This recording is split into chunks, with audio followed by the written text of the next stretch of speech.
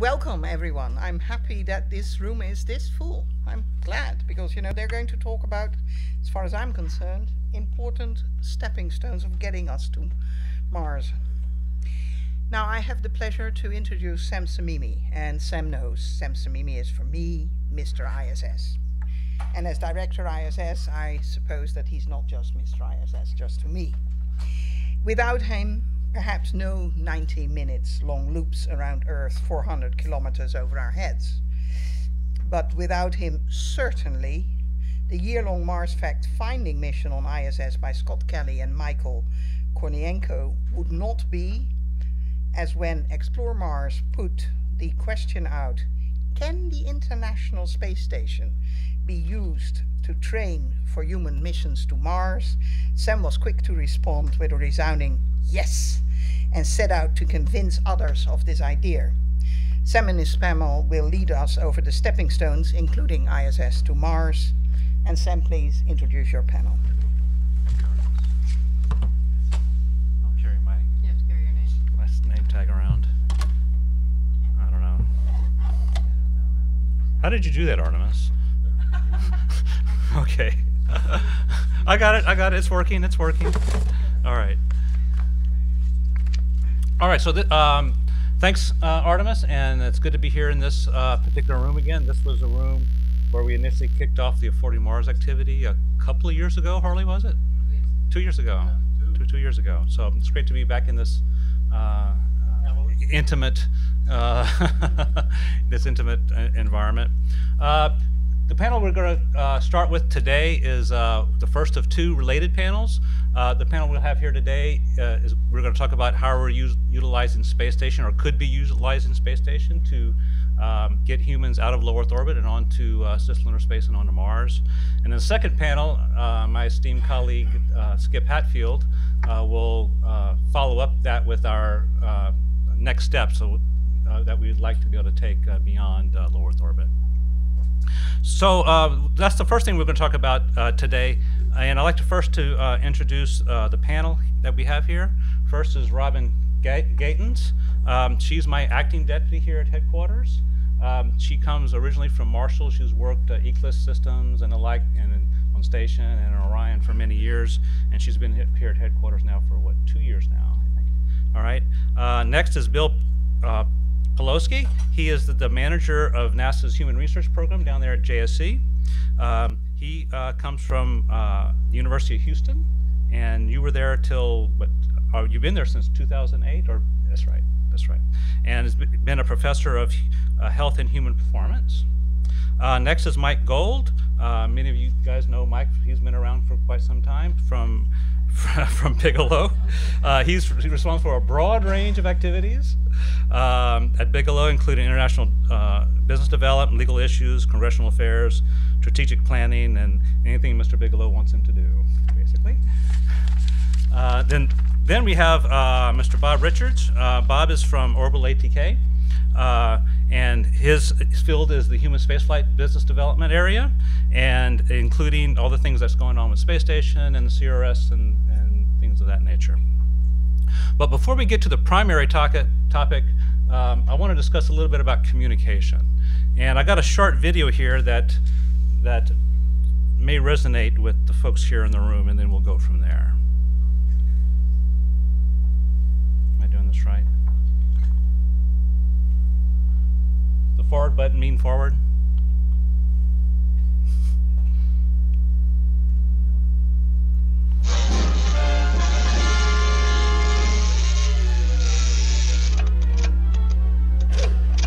Are you ready, eager young space cadet? I'm all set, your hero ship, sir. Then make way for Duck Dodgers in the 24th and a half century. Oops, had the silly thing in reverse.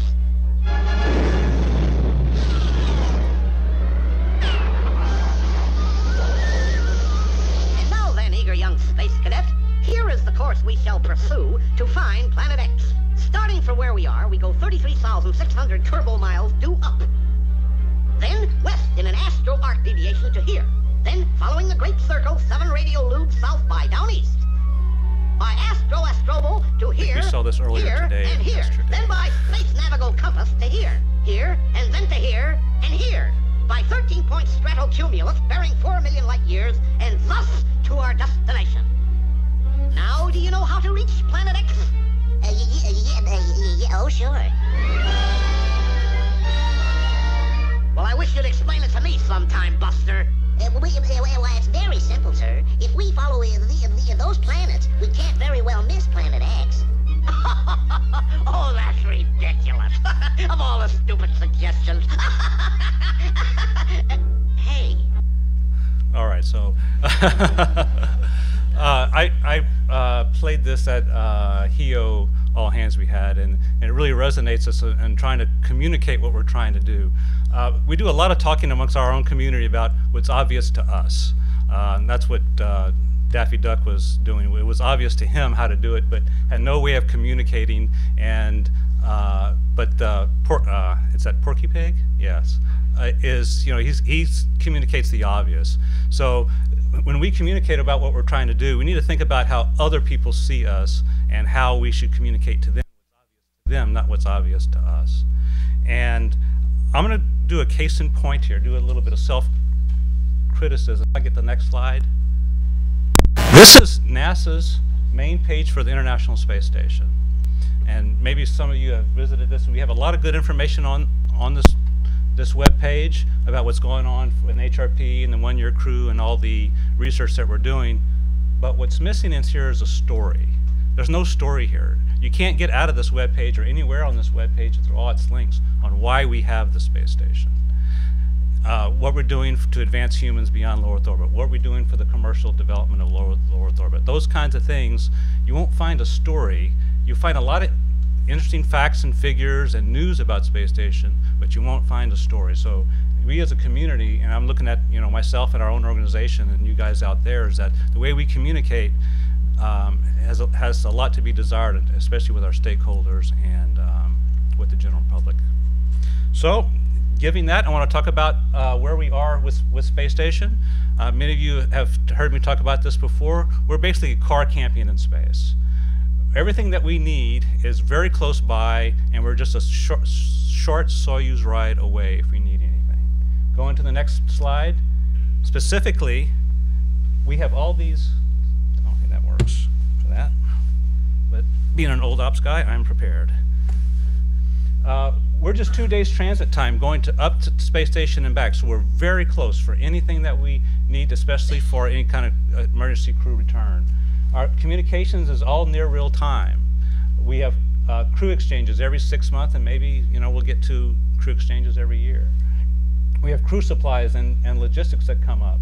We have crew and atmospheric samples that come down. Another element of being close to Earth is that all our crew blood, urine, all our air samples and water samples all come down to Earth to be analyzed. When we go to Mars, we're not going to have that ability to bring all those samples back. We'll have to do it on board. We have modified hardware that is able to come back up to space station once we've flown it back down, repaired it, figured out what was wrong, and sent it back up. We won't have those abilities on the way to Mars. We'll have to be able to troubleshoot, and the only spares we're going to have is the spares that we've got with us. I mentioned emergency crew return, and one unique thing for space station being in low Earth orbit, we got a great way of getting rid of trash. And going to Mars, trash will be one of the big problems that we have to solve to be able to not crowd ourselves out of the vehicle that we're living in. So going on to the next slide.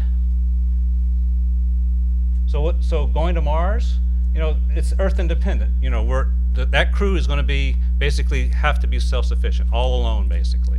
They'll have communication. Going to the next slide. The only thing they'll have is connection to the Earth is communication, which can be delayed up to 42 minutes round trip. So all those neat things we had here close to Earth in low Earth orbit, we do not have at all in going to Mars. And to think about in the way we discuss things is how do we go from where we are today in low Earth orbit with all these connections to the Earth and being inside the Van Allen belts and the like to this kind where there are no connections other than a delayed comm link. So if I could get the next slide. And for the panel today, we'll hear about how we close that gap. We've seen a lot of presentations today on how to get to Mars. Well, if you've heard, no one really knows how we're going to actually get there. But what I do know is where it starts. It starts today, and it's been going on the space station that we have now. So with that, I'll turn it over to Robin. You want a pointer? Yeah, that might help. A little bit awkward It's hard to see. seeing here.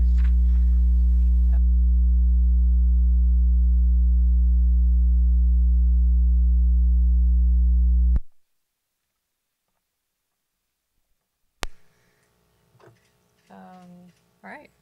So I'm going to get into kind of an overview of use of space station as a stepping stone to Mars. And then I think other members of the panel will get into a few more areas a little more in detail. I want to give you a little bit of a broad brush of how we had planned to use and are using the space station to prepare us for Mars. Go into the next slide. I think it's working now. Oh, so I can do it. Where do I point?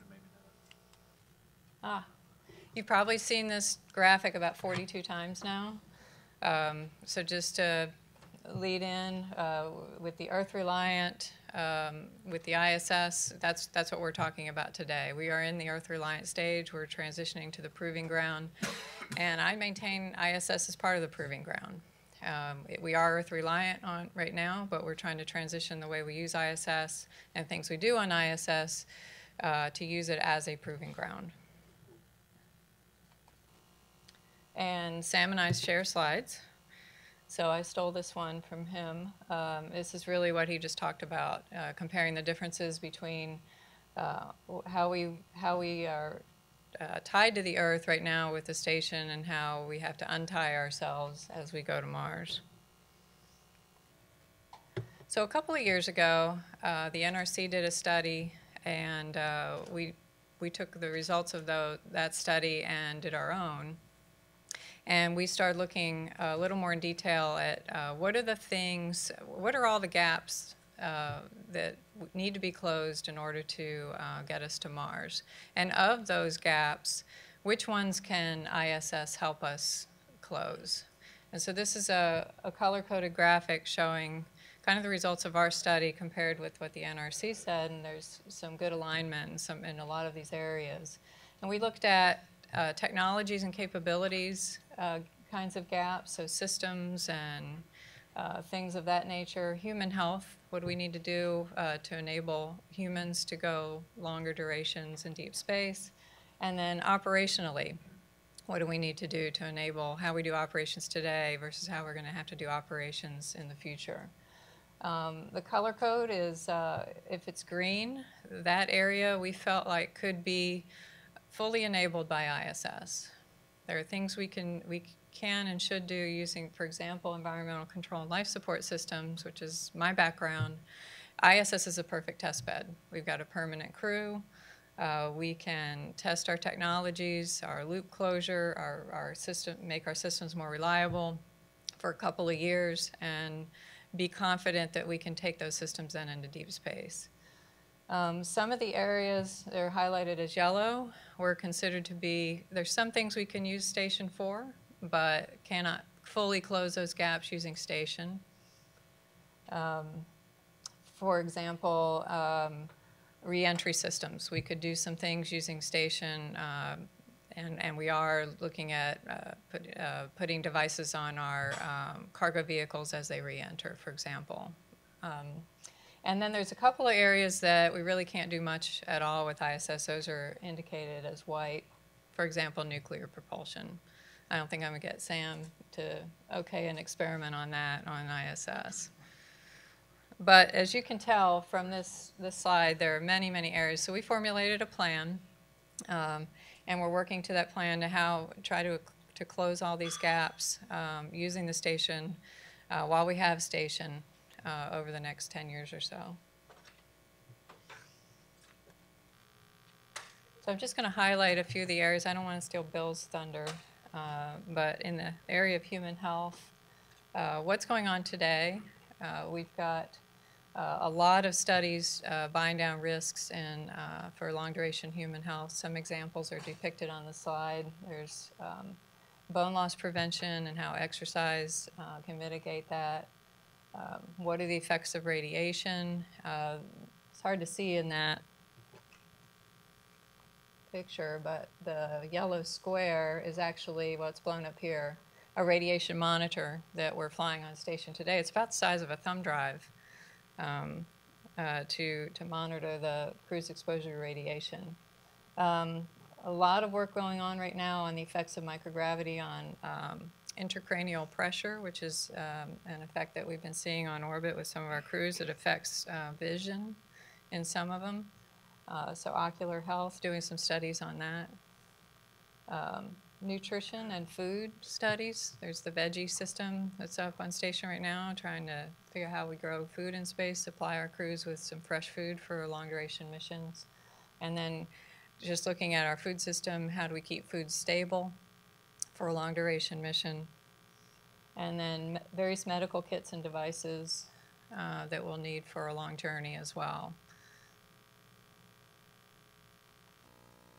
Of course, everybody's heard of, we have the one-year crew mission, and that's a big initiative using station right now with Kelly and Kornienko. And then we have the twin study with Mark Kelly, Scott's twin, on the ground, comparing effects with two twins on microgravity versus non-microgravity on systems. This is just a little bit more about the one-year mission. The longest mission ever for a U.S. astronaut, and then the twin study. And there's a lot more information on that on the website with the link below. Getting into some of the things we're doing for technology development. We've got our life support systems on board station today, and right now we've got our water loop is about 90% closed between the urine processor and water processor. We do throw away some water in the form of the urine brine that we'd like to see if we can recover. Plus, our system uses a lot of filters and things that we would like to reduce expendables on as we go forward. We'd also like to improve reliability of our systems. There depicted is an example of an improved pump that we're considering for our urine processor assembly, which has been one area that has been less reliable than we would have liked. Our air system is about 50% closed right now, and we're looking at technologies to increase that loop closure, get the rest of that oxygen back out of carbon dioxide for future missions. So we'll be making improvements to the ECLIS system going forward and testing those on station. I'm pretty sure you're going to hear about the Bigelow expandable module, so I won't go into a lot of detail on that. That's an example of lightweight structures and materials going up soon. Fire safety, we're doing, we've been doing a lot of studies on flames and how they behave in microgravity, but they've always been pretty small scale. We're going to have an opportunity coming up to do, using the Cygnus spacecraft after it's completed its mission, to light a large fire and study how a large fire behaves in space. So that's going to give us a lot of good information. All you pyros out there, be excited about that.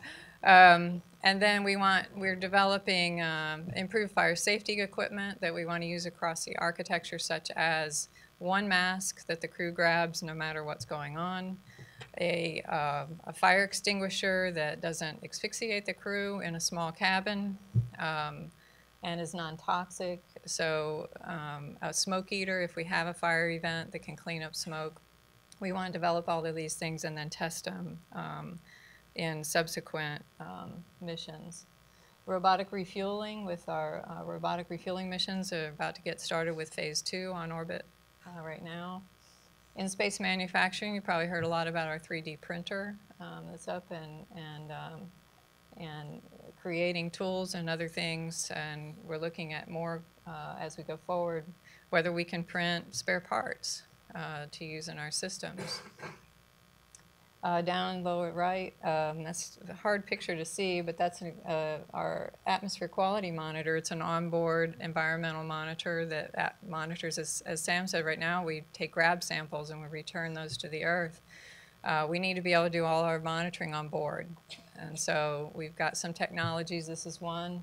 We're going to be flying some more to see what's the best instrument or set of instruments to use for environmental monitoring.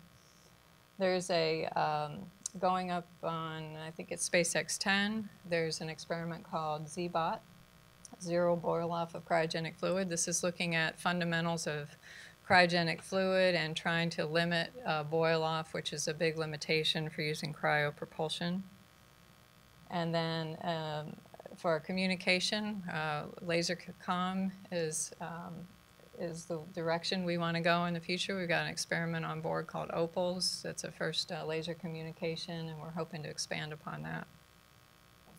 These are just some of the areas that are near term. We've got a lot more things planned to fly in subsequent years on station. And finally, I was just going to hit on this a little bit. We're working on transitioning from complete government-funded presence in low Earth orbit to more of a commercial presence in low Earth orbit. And how does that help us go to Mars? Well, it helps us because as we can develop commercial market in low Earth orbit, and it kind of frees up resources that we're spending right now with the government being the only supplier of low Earth orbit services we can purchase just those services we want, and we can leave a thriving low Earth orbit market behind, and we can focus our attention on what we need to do to go to Mars. So I wanted to throw that in there as a thought jogger as well.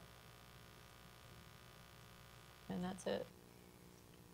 That's all I had. Thanks. We're going to take questions afterwards. After all of it. Dr. Bill? Oh, sorry. And what was on there? Thought I was going last. Yeah, you are going last, sorry. My mistake. I thought it was the session was already over. Yes, right.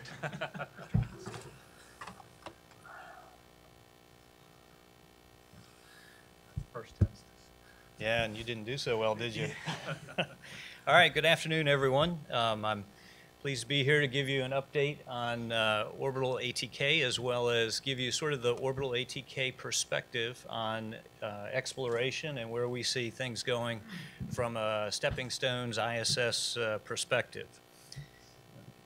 Start with the first slide here. Which direction is the Forward.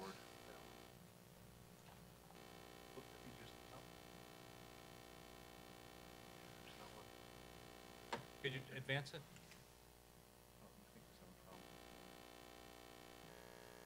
There we go. All right. The point of this chart, because I think everybody's up on current events that we've gone through a merger with ATK, but is to emphasize the change in scale and the bringing together capabilities that we think are going to be very useful for future exploration. Throughout this presentation, I'm going to highlight our primary product that is in this area, which is the Cygnus spacecraft. You've already heard a little bit about it when it's going to carry in the future this fire safety experiment that Robin was just talking about. But I think more than the Cygnus, orbital ATK is all about taking a commercial approach to exploration. We decided this was working or not? There we go. Okay, so the new company has three main operating groups, and those are really just shown to give you a kind of big picture of the capability that the new company has, both in terms of space launch vehicles, missile defense on the far left, core defense systems, armament systems, smart weapons, et cetera, in the middle. And then probably the most relevant group, which is the space systems group, which is what I'm in, which is a grouping of all things space, anything that starts out in orbit, from commercial satellites, scientific satellites, the Cygnus vehicle there on the upper row, national security, et cetera, et cetera. It's a grouping all in one place where we can get maximum synergy from subsystems, systems, and apply them to the future. And that application is with the overall thought of how can we do this on a service basis, how can we apply commercial practices, et cetera, which we think have been borne out fairly successfully. In fact, I wanted to start, further back to say, well, what has space commercialization been all about? Certainly in the earliest days of the space program, the government provided detailed specifications and detailed oversight on how a product was supposed to be created and how it was supposed to be operated. But there's been really since '84 growth, slow but sure, in a lot of different products which were developed under commercial practices. And I go all the way back to the beginning of Orbital Sciences, which was created to support and develop products for commercial space. But we weren't the only ones out there. Deke Slayton, famous astronaut, started Space Services, and there's been forays into cargo that went up on the space shuttle with Space Services. Well, I was thinking of Space Hab really there, but the predecessor, and there was some overlap there, of Space Industries, which wanted to create its own commercial industrial facility or a space station. And then, of course, the really true commercial product that's out there now is the Geocom satellites, which Orbital builds a certain class on the smaller end of those satellites, and has been a very successful product for Orbital ATK. The other thing to think about is the lessons learned out of the COTS program and the CRS program, and I think both within industry and the government, it's thought to be a very successful program. COTS started out as a Space Act agreement. It was to demonstrate a new way of doing business where there'd be co-development of a product that was of interest to private industry and of interest to the government, primary interest to the government. And it was a service-based approach where both industry provided investment, the government provided investment, worked together for a common goal. And we believe, I think everyone else agrees, it was a very successful program. This was followed by a service-based operational program called CRS, and when you look at the outcome of the combination of those two programs, over a 6-year period, 2 new spacecraft and 2 new launch vehicles were designed, tested, and flown to the International Space Station with both SpaceX and Orbital ATK. So it's really I think a huge success and an example of where you'll see a lot of this model used in the future. We've already heard earlier in the conference about fuel depots, and you could apply the same model to fuel depots. You could apply the same model to logistics going to beyond low Earth orbit station. It really fits in a good way. Also, to kind of give you an update on our next CRS mission. One of the things that this approach does is it gives something so important as cargo to the International Space Station some additional robustness by having 2 different vendors involved in the cargo transportation. And as everyone knows, last October we had a launch failure, and we're now recovering from that. But again, commercial industry can recover very quickly. For example, in our case, the Cygnus vehicle, which was not at all implicated in the failure, was designed to be interoperable with multiple launch vehicles, and within 20 days we had secured another launch vehicle on our own funding to keep the cargo going to the International Space Station. That was an Atlas V, and like I said, it was, the whole industry really kind of pulled together. That was all done within a very short period of time, approximately a month. And that mission will be in November of this year. And then Antares, which had the launch failure, will be first quarter of 2016. So we should have two Cygnuses winging its way to the International Space Station, you know, by the mission's completed by this time next year.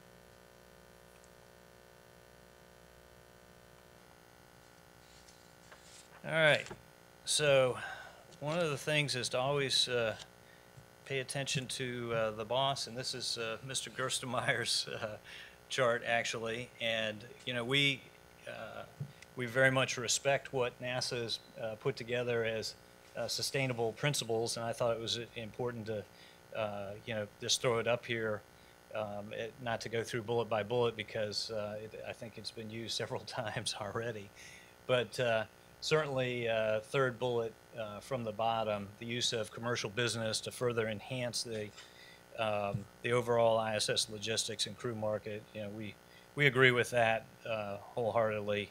You know, we like the last bullet, substantial international and commercial participation, leveraging current station partners.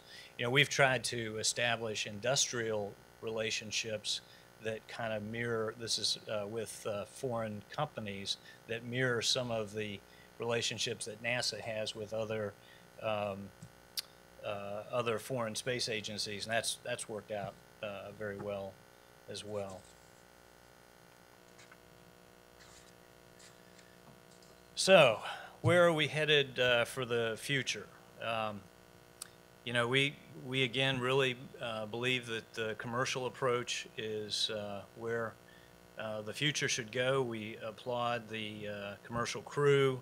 We applaud all of the sort of smaller activities for expanded utilization. We're working very closely with CASIS and with other people associated with the National Lab. You know, we're going to hear about the beam module, but we think that's a great idea. Pretty much everything on the list there, CubeSat deployments, and how to take the model that's been established for low Earth orbit and expand it to farther out destinations. And that really is the focus of a lot of our thinking right now. We're doing that in concert with other parts of our company that support the SLS very firmly, and so we're trying to make sure that whatever we do is compatible with the SLS. And overall, I think we feel like there's a bright future there, and you know, you might even see something like this where derivatives of Cygnus could be put together. I mean, you know, this is obviously very notional, but the hardware exists. It's very extendable. It can be manufactured in a lot of different sizes, you know, lengths. A lot of the avionics is designed for high radiation environments, et cetera, et cetera. I can go on, and that's not to say that the vehicle as designed right now would work, you know, just perfectly in lunar orbit, but it wouldn't have to change very much to do that. So we think that things like this will be stepping stones in hardware development that are going to lead to the future. Thank you.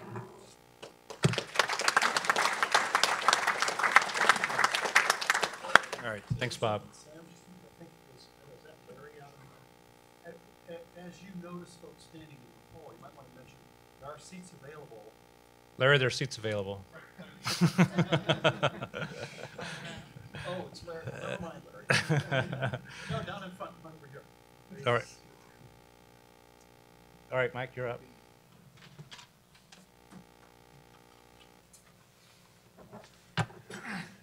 Thank you. So, seat available right over there as well if anyone wants a temporary position.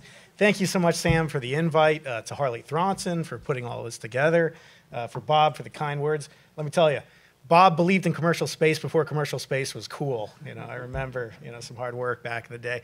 So my name is Mike Gold. I'm with Bigelow Aerospace. Let me apologize to probably at least a third of you that could give this presentation. So feel free to sing along as we hit parts, I guess. Let's go to the next slide, please. Oh, I got my clicker. All right, I got the control. Dangerous. All right, so first, for the few people who aren't familiar with Bigelow Aerospace, not that in this room there would be that many, but I think there is actually a misperception in some quarters that the beam is the first time that we've launched, and that is not actually the case. Bigelow Aerospace has launched 2 spacecraft, Genesis 1 and Genesis 2, in 2006 and 2007, respectively.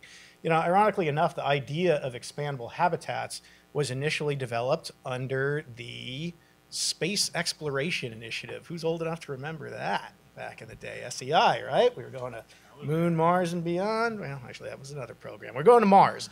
NASA needed a way to get a lot of volume up into space, but didn't have a lot of rocket-faring space, needed protection against radiation, physical debris, and they came up with the idea of an expandable habitat. But NASA hadn't done a lot of engineering, and that's why when the program was shut down back in about 2000, NASA had the idea of expandables, but really hadn't built anything, which is why Bigelow Aerospace, when we picked up that torch, had to walk before we could run, and we developed a series of subscale prototypes, which was the Genesis program, to prove and validate the basics of the technology. I mean, there were those at the agency, and frankly some within the company, that didn't even think an expandable could survive the launch environment, much less function in space, so it was very important to do these demonstrations. When I say subscale spacecraft, they weren't small by any means. Genesis 1 was about 10 feet in length, about 6 feet in diameter, fully deployed, and Genesis 1 and 2 tipped the scales at about 3,000 pounds apiece. The company that launched Genesis 1 and 2 was ISS Kosmotros, a joint Russian-Ukrainian outfit, taking the old SS-18, designated Satan by NATO, removing the warhead, this is an old Soviet ICBM, taking the warhead off, putting on a commercial fairing, and then using the systems for commercial space launch, literally a swords into plowshares effort. And just to make my life with the ITAR more interesting, we launched from an active Russian nuclear missile base in Siberia, which is why I don't complain about the weather here in DC at any point. And let me just say, I'm glad that we did these launches in 2006 and 2007, because could you imagine doing a joint Russian-Ukrainian project right now? It wouldn't have been good. So the Russians did an excellent job with Genesis 1. You can see the spacecraft here. The way we get these images are there are cameras on the tips of the solar arrays on the forward and aft. In its pack configuration, the Genesis spacecraft looks almost like a pen, and then when it expands out, it's actually the diameter that expands, and it turns into something that looks more akin to a Coke can. As you can see, the spacecraft remains pristine, and we had thought that there would at least be some leak rate. The leak rate has been in the noise, and our engineers only estimate that this thing could stay fully pressurized for 20 or 30 years without any issue relative to the integrity of the system. And actually the leak rate was less in orbit than it was during terrestrial testing in Vegas, which is a phenomenon that our engineers predicted, but boy, you never believe it until it's up there. So Genesis 1 was a great success.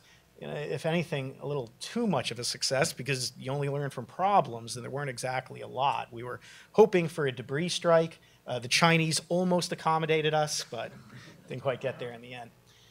Genesis 1 was followed by Genesis 2. This is a recording of the launch of Genesis 2. There it goes. Wow. As you can see, the rocket pushes up due to pressurized air out of the silo, and then it ignites. And if you're the crazy attorney who was pushing this whole Russian idea, that moment when it drops, scary, scary moment, especially when you're self-insuring. We like to say at Bigelow Aerospace, reducing the world's nuclear arsenal, one rocket at a time. So 2 down, couple to go. Just about reaching speed of sound now. There it goes. The Russians got us to within 300 meters of our desired orbital injection point with Genesis 1. With Genesis 2, they got us to within 100 meters of our desired orbital injection point. So tremendous accuracy, but I guess it is a nuclear weapon, so it has to be accurate. Or actually, it's a nuclear weapon, so maybe it doesn't. So who knows? This is one of the first high-resolution images we got down from Genesis 2. And again, both the Genesis 1 and 2 missions did a lot to prove out the technology. Due to the success of Genesis 1, we did more relative to internal subsystems with Genesis 2, tripled the amount of sensors for everything from visual cameras to radiation, magnetism, etc.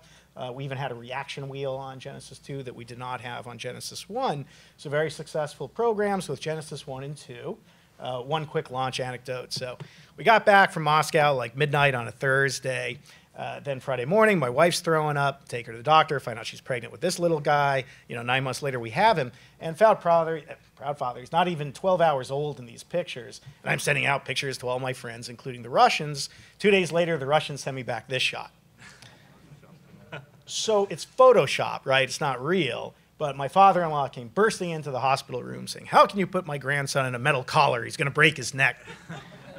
And all of my friends at JSC said, "How can you put, a baby in a spacesuit? What kind of animals were they at Roscosmos that they were even thinking of an infant space program?" And I've done nothing to dissuade JSC. That wasn't the case. So our next step will be the most challenging, and this will also be our most challenging PowerPoint slide. So if you've got a cursor, am I dating myself on the cursor thing or the pointer? If you can bring it down to the bottom of the screen, that's how you will activate this animation. There you go. Very good. So the beam will launch on SpaceX 8, which will go up in September. Sure.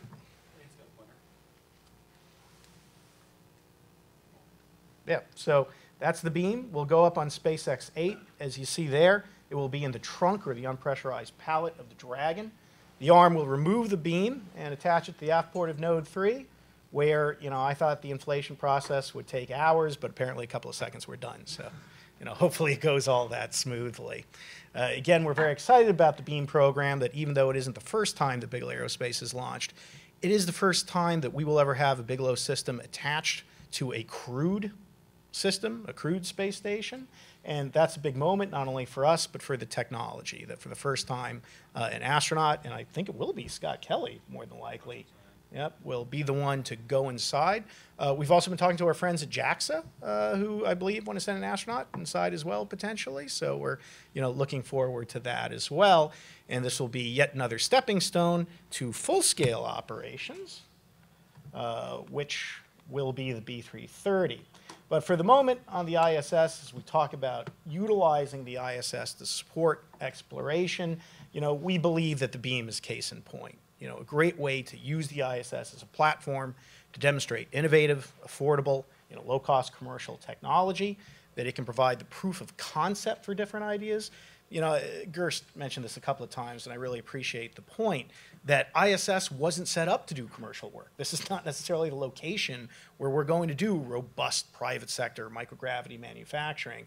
What we do want to do is develop the proof of concept so that there's a market for that in the private sector, and ISS can be a critical catalyst to making that happen. And we appreciate the work that the ISS program and everyone at NASA has done to try and make ISS that tinder that can set off the fire of commercial development in LEO. And as you've heard throughout the day, long-term exploration simulations, just like we're doing with Scott Kelly now, it's a vital platform to be able to conduct those sorts of activities. Bigelow Aerospace's next step is the B330. As the name indicates, 330 cubic meters of usable volume. Each of these habitats can support a crew of up to 6. And while the B330 can operate as an independent station, we hope to pair them together to increase capacity and safety and overall utility. And this would be our Alpha Station configuration, which are 2 B330s together in low Earth orbit, hopefully providing that platform for commercial LEO activity that can both complement and eventually succeed the ISS. In terms of moving beyond low Earth orbit, as I mentioned at the beginning of the presentation, that was actually what our technology was originally developed to do. And believe you me, we are eager to take it full circle. Again, expandables provide much more volume than you get with a traditional metallic structure. The radiation protection, this was actually critical for the Mars program back under SEI, that while NASA liked the additional volume, they love the protection against radiation, which, as we all know, is absolutely critical for these sorts of long-term exploration missions. The reason you get that with expandable systems is if you have a metallic structure, you hit it with solar flares, et cetera, you actually get a pretty nasty secondary radiation effect where the metallic structure itself gets excited, almost the same principle you have with your microwave. With an expandable, since it's primarily a non-metallic structure, you substantially reduce that effect. And this additional protection against radiation is something that we'll be demonstrating with the beam. Also, counterintuitively, everyone wants to say, it's an expandable, it's a balloon, don't bring your scissors, it's going to pop, oh no. Absolutely the opposite is the case. The analogy I like to use is if you're about to get shot, would you rather have some aluminum in front of you or a Kevlar vest? I vote for the Kevlar vest. And a Kevlar-like weave is exactly what Bigelow Aerospace utilizes. JSC was kind enough to lend us some of the ISS's MMOD, micrometeorite orbital debris layers. And we've done side-by-side hypervelocity impact testing with the Bigelow Aerospace MMOD. And we actually offer superior protection to what we have on the ISS today. The structure also gives you better protection against trace contaminants because of the additional volume, less mass, and hey, what's more threatening than radiation and orbital debris? Budget cuts, right? Less money, so you can implement the system for a fraction of the cost.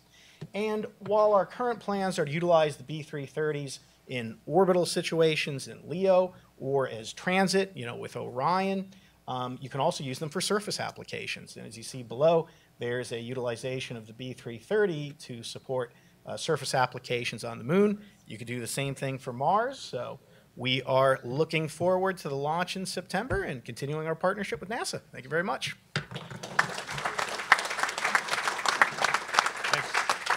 Thanks, Mike. Okay, so now you're up. Okay, so sorry for not being on the program. I was a late ad.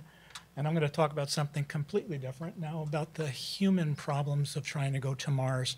Let me switch next chart. Okay, so I usually don't read charts, but I'm going to read this one because otherwise you won't. Human travelers to Mars will experience unprecedented physiological, environmental, and psychosocial challenges that could lead to significant health and performance decrement in the absence of efficient mitigation strategies. Success of any human mission to Mars will hinge on the mission designers, everybody else on this panel, develop and implementing the mitigation strategies. The job of human research program, my job, is to identify what those strategies are. Okay, so that's a simple way of looking at it. When you look at Mars missions and getting between here and Mars with other exploration class missions beyond low Earth orbit, the challenges to the human are much greater, much increased from what our experience has been, not only during the lunar missions, which were fairly short forays outside of the low Earth orbit, but also beyond the long duration low Earth orbit missions that we've had. When you look at the hazards to humans in any space endeavor, they include these 5 different areas which are more or less independent of one another. One is altered gravity fields. That includes not only the microgravity during transit, but also the hypogravity on the surface, and also the launch and loading lands and the G transitions between going into 0G and coming back from 0G. They include isolation, confinement, altered light dark cycles. They include the hostile closed environment. They include increased radiation, and they include the distance from Earth, which Sam alluded to a little bit earlier. Each of these sets of hazards affects different bodily systems. They're listed down there. I'm not going to go through them all, but altered gravity fields will affect bone, muscle, cardiovascular, and sensory motor. Also have secondary effects on the immune system, what kind of nutrition you have to provide, how you perform from a human factor standpoint, and how you implement clinical medicine. So all these things are part of the charge for my program. And I should note at the very bottom that the effect severity of any of these hazards increases with the exposure duration. So you'll see a lot of charts that I went in the NASA chart bin and pulled out like so many of my other colleagues. I've modified a lot of them to show something about how we're stepping forward with mitigating human risks in our stepping stone approach. So the first and most obvious is ISS. We're getting an awful lot of information from ISS. Robin talked about it. Sam alluded to it. And I have a couple of charts coming up that will talk about the details of it. The next step, as we go into the proving ground, we're expecting to get a lot more information from Orion, not necessarily from the small capsule that we have today, the taxi, but from Orion missions that will be in the cislunar orbit that we're thinking about, with the outpost in cislunar orbit that might give us exposure to up to 1 year in cislunar orbit with crew members. So that's in the staging ground. That will expand our understanding and be a very good stepping stone for humans going from 1 year inside of low Earth orbit to 1 year with some of the challenges beyond low Earth orbit. We're already, and have been for some time, relying on orbiters and landers that have scientific payloads. SMD sponsors many of these. But in order to understand what's the toxicity of the Martian regolith, what might that do if some pig pen traipses that into the habitat? Is that going to be good for your lungs? Is it going to be good for your liver? Is it going to be good for your brain? By getting early information about what the content of that regolith is, and we understand how much mitigation we have to provide to taking care of those problems.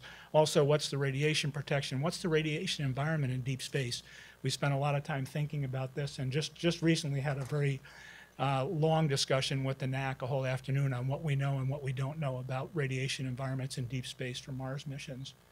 And then finally, the work we do will define many of the requirements for the deep space vehicles that carry people and the habitats that go there. So what the rest of these folks are doing will be driven in part by the requirements that we put forward to radiation shielding, radiation protection, how you lay out the vehicle inside, right? So imagine going for 3 years with 3 other people, 3 other of your workers, your co-workers from your office. You don't get to choose which 3. Your boss gets to choose which 3. And now you're in 3 years in a Winnebago with those 3 people. How are you going to get along? How are you going to make sure that you cope okay? These are some of the issues that we have to deal with the Human Research Program. So as I mentioned, our primary space platform these days is the ISS.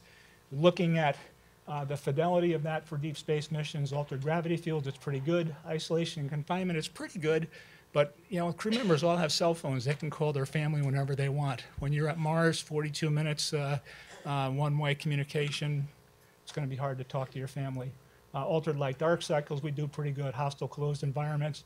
Increased radiation, Mets and Mets on that one. We're inside the Van Allen belt still, so we get a pretty good protection from not only the solar particle events, but also from galactic cosmic rays. And distance from Earth, we can get home if something goes south.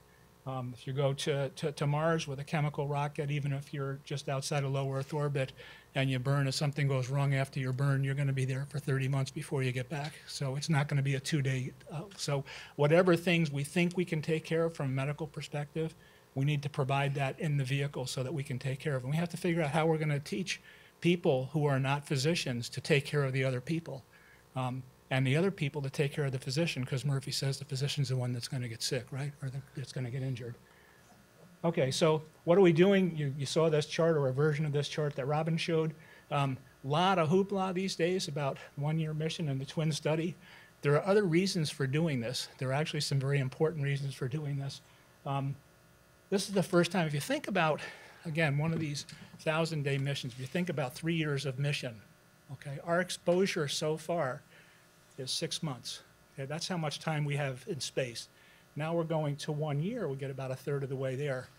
Now, the ancient mariners used to talk about here be dragons, right? At least that's the myth, right? That the maps would show unexplored places. That's where the dragons would be. In this range from 1 year out to 3 years, be there dragons. Are there boogie people out there? Are there dragons out there?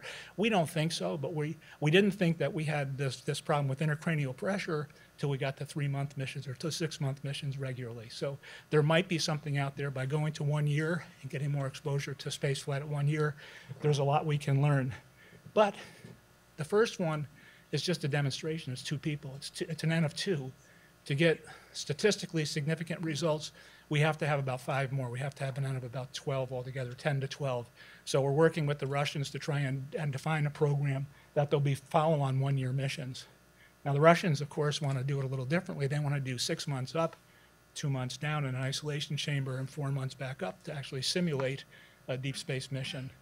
There's some nice things about doing that, but it doesn't get us our N of 12. So we'd have to have a different N of 12 in order to make it statistically significant. The twins, serendipitous. When Scott was selected, he said, hey, I've got a twin brother. Is there anything we can do with him? And we started thinking about it. At first, we thought, no, this is just a stunt. And then we started realizing, you know what? There's a revolution out in clinical medicine for the use of omics technologies, genomics, metabolomics, proteomics, and precision medicine is something that's just around the corner. In fact, in many areas, we're seeing precision medicine starting to work its way into the medical centers. By looking at these two twins with the team we've assembled, it's a U.S. Hall of Fame for folks who are doing omics research that have gotten involved, people who would never get involved with NASA before, because it's an opportunity to look at a very specific set of stressors going into space and what we know about the stress of low Earth orbit, and comparing identical people that have basically the same genome, one going into space and one staying out. The difference at the end of the day, at the end of this mission, Scott will have 540 days of space flight accrued. His brother will have 54. So there's a whole order of magnitude in how much space flight exposure they've had. Other than that, they've had pretty similar careers throughout their lives. So this is a very important pair of objectives for the station. Another thing we're doing is developing the right kinds of hardware. If you can, on the lower left picture, there's an embedded video. You saw Robin show the ARED device. I don't know if anybody ever saw the ARED being used in space. This is how we provide resistive exercise in space. This device is bigger than my car. It weighs more and breaks down more often. So we're in the process. Yeah. We're in the process of defining how are we going to do the same thing, provide the same kind of loading with a smaller footprint, lower mass, power, volume in the future. And we have three candidates. There's actually there are some other candidates that are just for Orion that are even smaller than this, but we're in the process of testing those things. If any of these things are successful, we may be able to use them to replace the ARED because it's starting to have aging problems. Okay, let me move on. So, cislunar orbit, I mentioned before. For me, it's a very important place to go to validate what's going on. If you look at my list of hazards, every one of the hazards that we're concerned about is positive here. It's a much better simulation than low Earth orbit, especially for the deep space radiation and other things. So if we can get people in that orbit for long periods of time, you know, a 21-day mission isn't going to tell us much, especially about radiation. But if we can get them out there for a year, then we're going to learn a lot more about the challenges of the deep space missions. It'll get us that much closer to understanding, give us that much more confidence in what we know about how people deal with these things. Space radiation comes up all the time. The radiation, as I mentioned before, in low Earth orbit is pretty much protected by the geomagnetic field. It's not fully protected. You know, these crew members are still at risk. GCR are somewhat removed. I think it's down to 25 to 40%, depending on the species. Solar particle events and coronal mass ejections are still there. We're actually not concerned about solar problems, about those two things, because we know how to shield, whether we use these nice systems that are coming from Bigelow or other systems. We know how to shield those. It's the GCR that really are going to be a problem. These are big honking particles that are moving really fast, and when they go through your body, they tear things up, especially DNA strands. So these are, and when you try to shield them, they create secondaries that are worse than the shielding. So it's probably going to be that we have to understand either how to select people right or how to identify that people are developing problems during the mission and being able to treat during the mission, or have some radioprotectant countermeasures that we bring forward. We can't really test these things in low Earth orbit, so we test them on the ground. We have a very expansive facility at Brookhaven National Laboratory where we can generate all the species that are shown up in the upper right, and we can actually create galactic cosmic ray-like environments that we can put experimental animals in front of. We have 3 campaigns a year. We sponsor about $35 million worth of research, most of it from the extramural community each year in trying to understand these effects on people. Just to end, the way that we integrate the work for radiation is similar to how we will integrate it for all the other systems. We have down at in the lower left some countermeasures that we might develop based on our work at Brookhaven National Laboratory. Over on the right on the bottom, we have the shielding work that's being done by STMD and by the commercial providers. In order to get there, in the middle row on the left, we have environmental monitoring and prediction, and a lot of this is coming from SMD probes that are going to deep space for us to understand crew selection and operations. Those are our counterparts from space medicine. Integrated radiation protection systems, those become part of my bailiwick again. How do we model what the actual exposure will be for a crew? What are the countermeasures we would provide for the crew? And then at the top, the way that the vehicle designers and the mission designers will develop the mission architecture and the systems that would provide the protection for the crew. So I think that's all I had to say about that, and that kind of gives you an idea of the steps. What we see as the challenges ahead for getting humans all the way to Mars and back safely.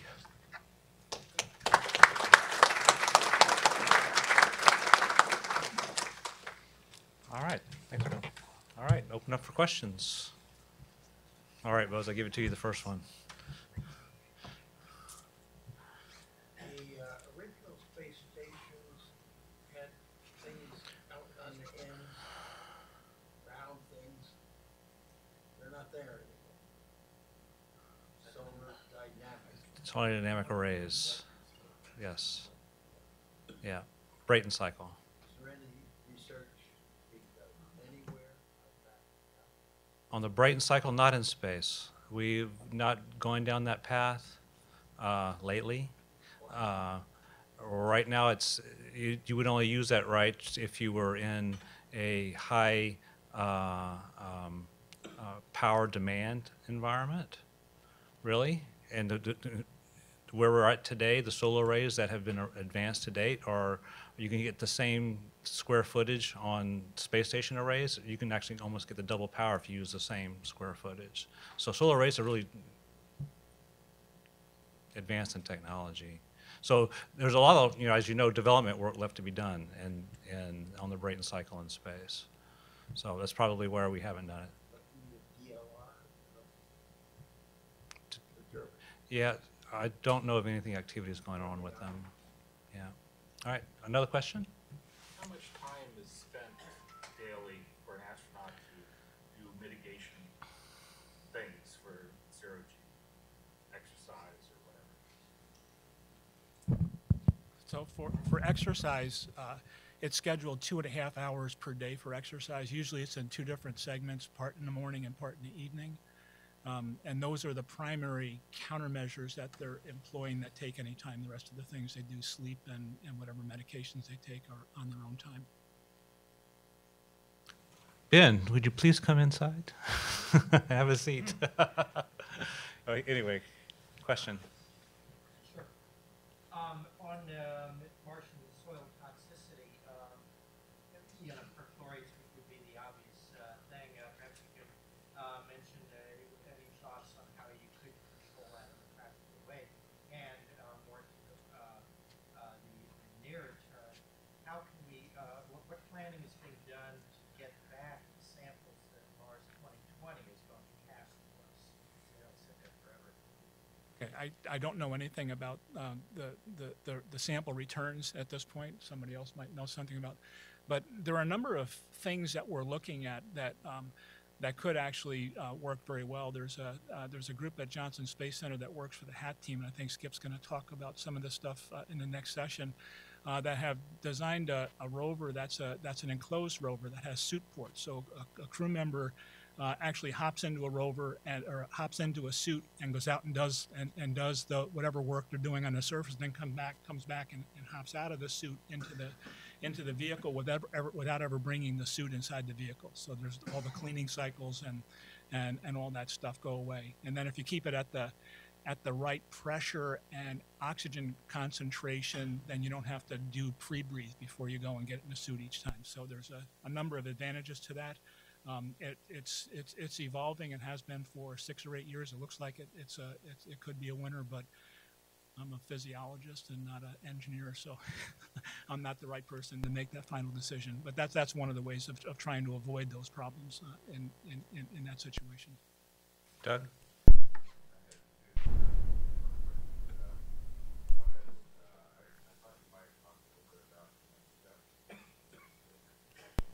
Yeah, that's Skip. Skip's going to talk next steps. Yep.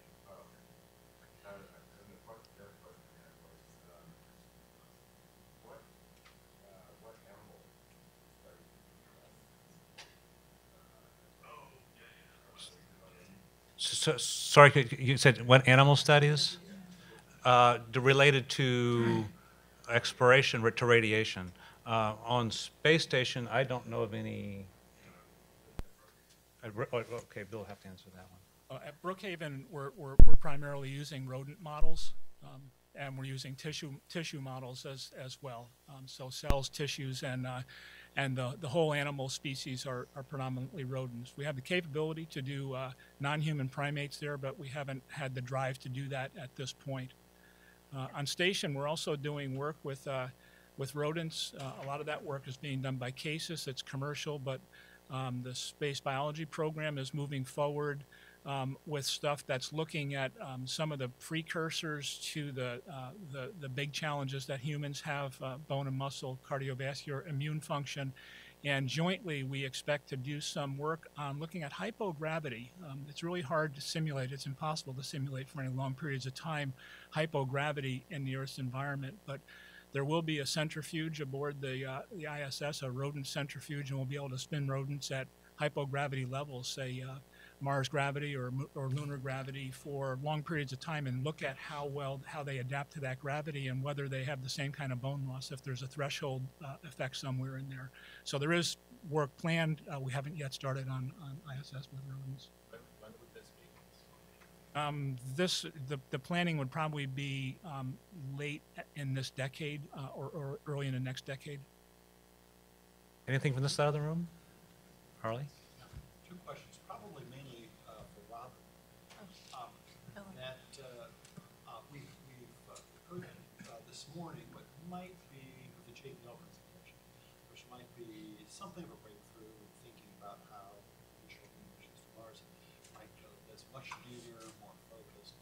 So my first question then would be, what would be your surmise about the experiments on the space station that really need to be complete over roughly the next 2 years? Really high number. Question number one. Number two is you left a project not well described. Tell us a little bit about the big fire. Oh, the big fire. Hear the pyro in the crowd. Okay. First of all, the high priority demonstrations on ISS, we went through an exercise where we looked at different Mars mission scenarios, and am I on? Hello? And we bounced all of our kind of wish list off of those and did a prioritization exercise. Probably our highest priority items would be those related to habitation. So life support systems, environmental monitoring, fire safety.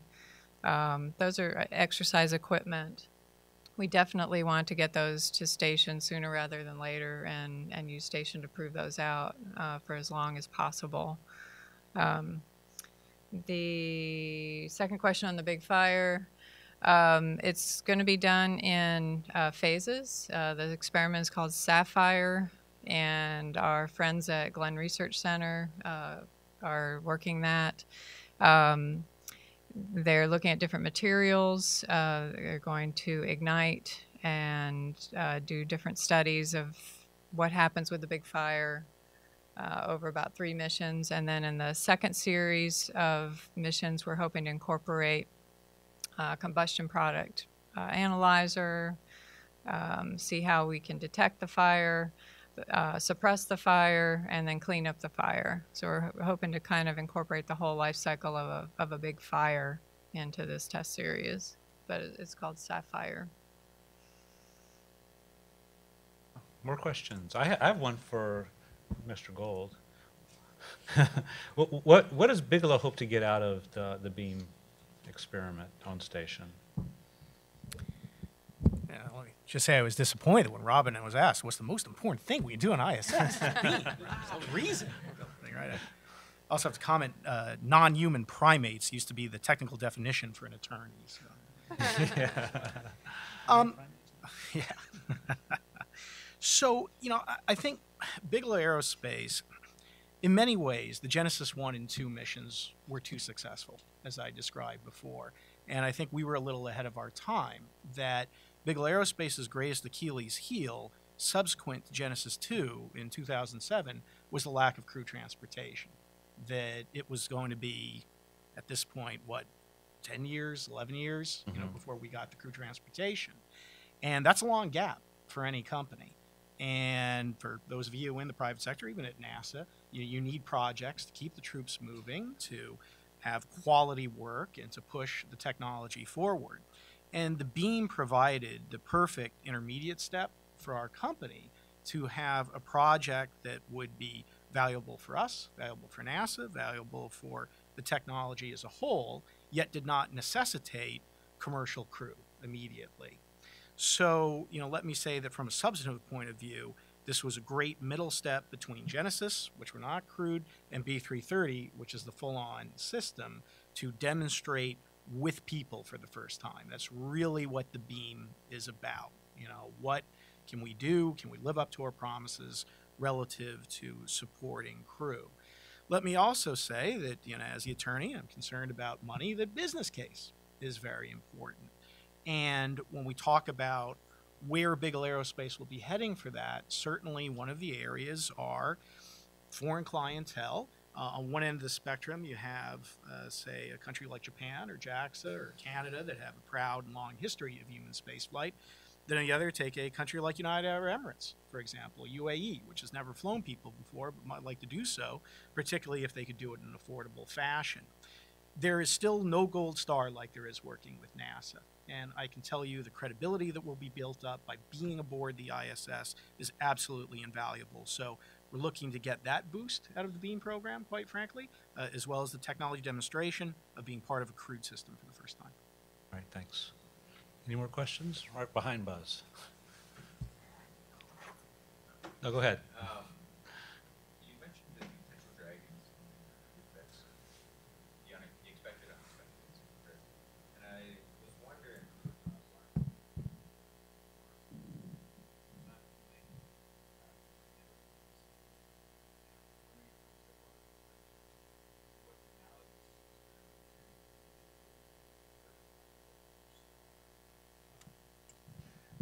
Yeah, it's certainly a concern.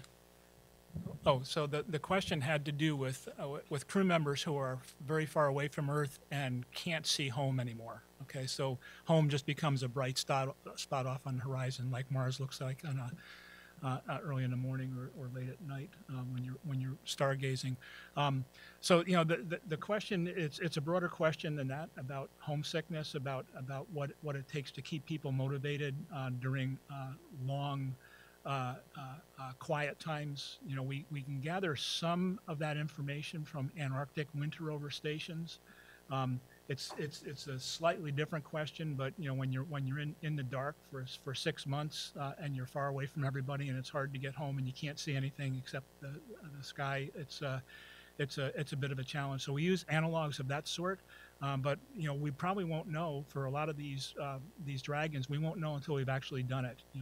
My job is really to try and reduce the probability that anything sitting out there is gonna harm us.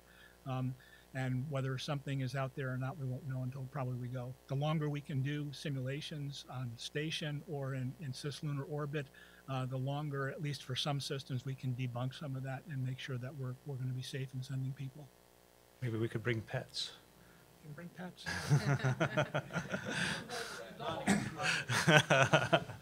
Yes, ma'am.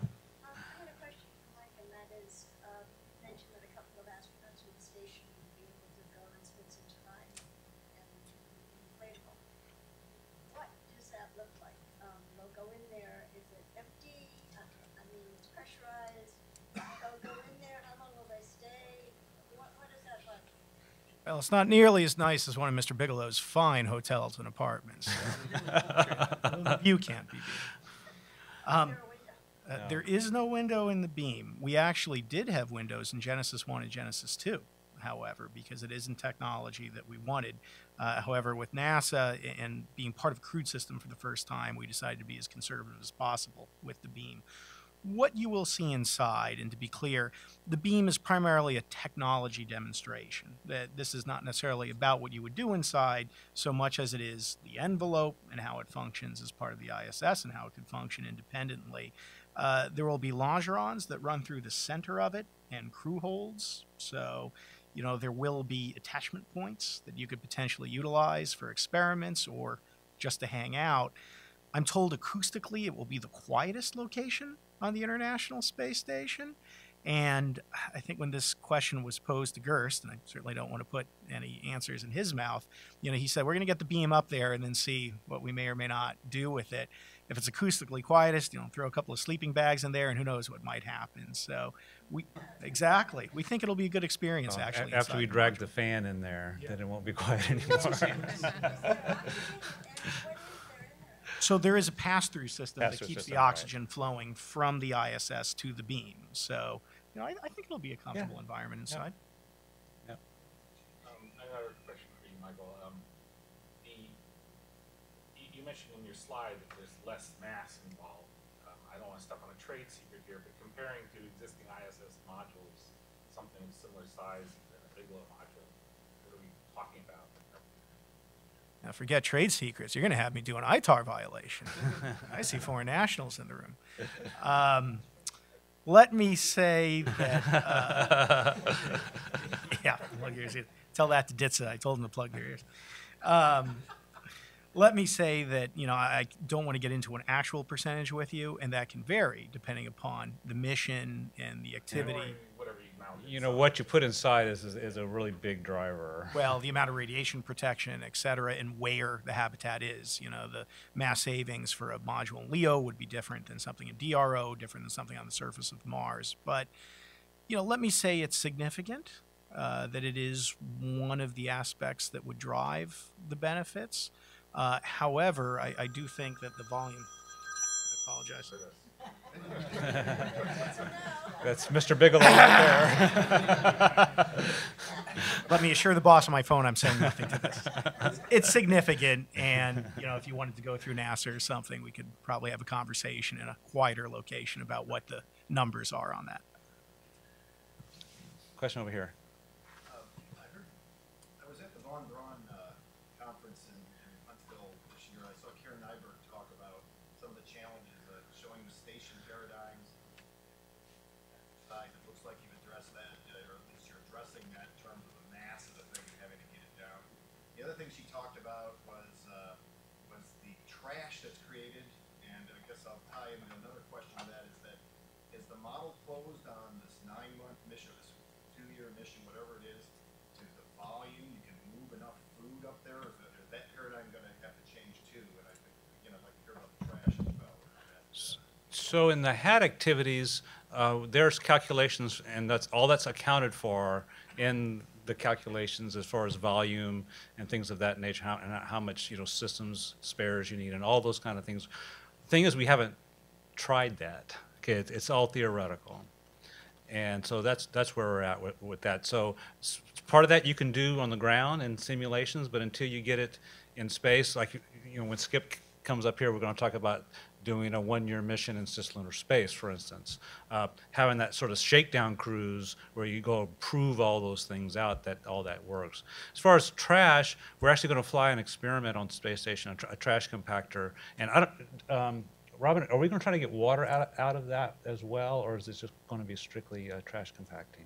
If the trash is wet, the water will kind of go in the atmosphere and we'll reclaim it. So yeah, there's a trash compactor, as well as there's a whole advanced exploration systems project on logistics repurposing that's looking at repurposing cargo containers and long duration packaging, clothing. how to reduce how do we make clothes last longer. So it's not just the trash, but everything having to do with logistics being looked at in that project. Back to you, Buzz. I do have an airplane catch. We can let you go now. Having made an attempt in the past to try and enlighten NASA as to why space adaptation syndrome takes place, and it has a bit to do with who has the good sense Sure. doesn't. It's pretty clear that you can make those measurements, but that has not been appreciated by the medical people yet. And I was not surprised that one of my latest ventures in pre and post flight for a 12-month duration flight where it's very unique. I don't think we'll have another opportunity identical to it. Not. I have experienced that's mood swings, okay? And that is why I'm interested in veterans 22 killing themselves a day because of PTS and other suicide tendencies. My mother committed suicide before I went to the moon. I inherited things like that, and I've had some treatments and exposures to the Brain Treatment Center in Irvine. Do a relatively simple EEG. With about 9 electrodes. Just put a cap on, and eventually a couple of pounds of batteries recorder for in-flight. However, the initial thing is a pre and a post-flight. Talk about a lot of frequencies, a bunch of different frequencies, different locations, and it ends up with a color map of the brain indicating abnormal areas that can then be treated by magnetic stimulation. The results have been very, very surprising in autism, Alzheimer's, tinnitus, where a person has been hearing sounds for 20 years and gets cured. There's a lot of efforts in PTSD. It was a simple idea with a JSC medical person who was in quarantine with Neil, Mike, and I, and continued to be rather dedicated to treatment and observations and mental health of humans. And he thought that the uniqueness that exhibited itself warranted perhaps a little more attention to something that has recently been developed, because we probably won't have another activity. Now, this is not a stressful flight. It is not one that involves these great distances away, or even communication lag back, which we could put into things. There are none of these kind of stressful things. You know you're coming back. Most people here know that I'm talking about permanence on Mars, which means you land, you do not come back. Most difficult people to bring back are the first ones that you land there. Just think of the expense and the problems involved in a Mars asset vehicle. The time it takes to do that and the cost per person on the surface, and you bring somebody back from the pioneering, we can do it back here. Yeah, Buzz, I mean, I think that's part of all the challenges we're dealing with, right? What I'm saying is that the reason that further investigation was not really done by NASA, whether it's 2 months before this one-year mission, you know, they're when do you apply with your experiment, and how much ahead of time, and then what kind of peer review do you have? We are moving in a fast developing field, and if something that is quite useful just pre and post flight, you'd seem that you could spare 30 minutes of a person pre-flight or post-flight. Yeah, I think in HRP we're addressing many of those issues that you're bringing up. Yeah, and I'm aware of, Yeah. of Now, this issue, yeah. Yeah. A person who's getting ready for reentry and Yeah. been up there a long time, 6 months. Hey, Buzz, we don't have much time left, so. I know you don't. I gotta get more. Now, he knows when reentry is gonna take place, and he's been up there for a long time. Now, you go through reentry and G-forces, and you hit the ground, and they pick you up and carry you off, and by the time you ever get to do something about the person's mental status, he's a different person on the ground than he was 6 hours before reentry, and all the time up there. And if there's a simple recording device that can also be added, I'm an optimist, and I also thought that I could probably get the Russians, who are more interested in the mental health of their people than we seem to be, because their institute is the Institute of Biomedical Problems, not the curing facility. They look into biomedical problems, and they have been more concerned with this. But I am very understanding and concerned about the mental condition of people for long periods of time, adjusting to what they're.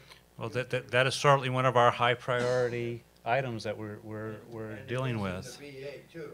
Yeah, yeah. So what's happening? What's the answer? You Well, said we're looking at it. There are a number of things we're looking at for behavioral health and performance. It's a large area, and this is part of it.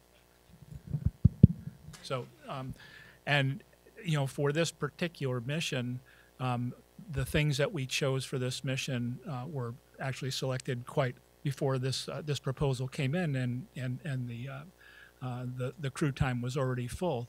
But we continue to look for all the new technologies that are being developed that might help us. And we have most technologies before we fly them in space. We test them in analog facilities, whether they're ones that we control or the Russians control or that somebody else controls, like Arctic wind rover stations.